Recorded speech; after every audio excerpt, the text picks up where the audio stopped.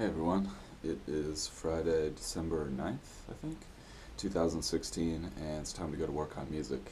And today's going to be a super short session, super chill. I just decided to take it real easy today, not stress too much about time. I had a big workout last night, and I'm just letting my body recover, and also had a tough practice session yesterday, like I shared with you guys. Yeah, I was thinking about trying to get a little bit extra done today, but I think I'm just going to save it for tomorrow, and I've just realized, like, maybe I'm pushing myself a little too hard.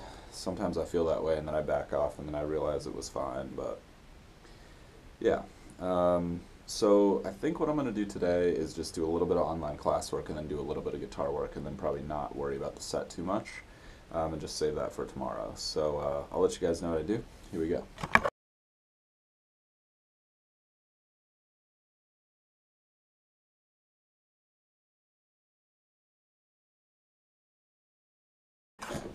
Okay, interesting writing concepts via this video I'm working through right now, just a few minutes at a time, talking about even when you're discussing or describing things that are difficult to formulate into objects, like abstract ideas or something like a molecule, to use analogy or to just search for objects in the physical world that you can still put in the writing to give your reader something to see, which I think is really interesting. So I'm going to try that out with the next song I write and just see how it goes.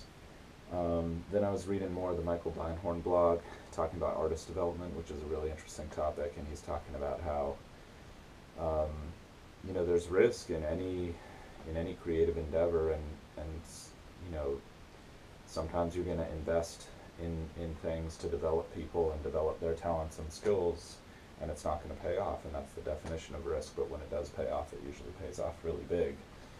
So I'm excited to get deeper into that article and just start to apply that to my own situation and investing in myself, and just recognizing that there's always risk involved in those situations, and if the upside outweighs the downside, then you should go for it, and if the downside's too big, then you stop, and sometimes that's a day-to-day thing. So really interesting, excited to go deeper into that, and now I'm just going to do some quick guitar work and wrap up the session.